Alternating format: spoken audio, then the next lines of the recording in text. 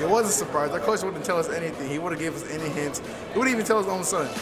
Earlier in the day, our coach just told us we were going on a trip, and he just didn't tell us where we were going, so we just all kind of assumed we were going bowling. When we first got here, we pulled up, and we walk around the corner to the practice facility, and we just see Bobby Wagner right there, which is like incredible. Bobby. Is that Bobby? In the weight room, we just see Shaquem and Shaquille Griffin, which is just incredible just to see him. That was pretty great. I always wanted to see the twins. We watched them on TV, and we want to be just like them. We got a tour of the Seahawks Stadium. It was a great opportunity to get. I'm very grateful for what we got. We also got a speech from Bobby Wagner. What does it take to get to the level you're at right now?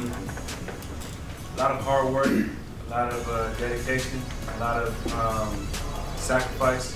It helps me motivate myself by getting better, like doing my schoolwork more. It's definitely motivating. Just if I could be like that person to a little kid maybe in the future. Never thought in my life I'd meet Bobby Wagner, but it happened.